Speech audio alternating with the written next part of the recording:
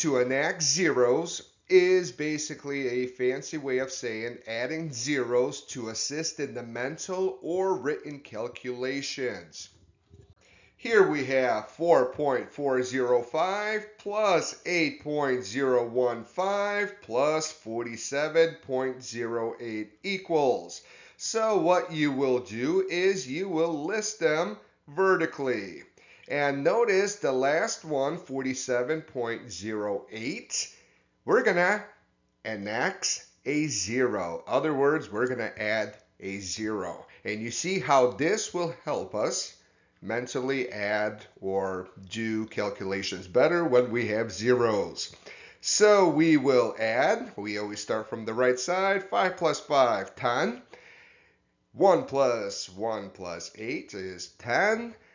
And 1 plus 4 plus 0, 0 equals 5.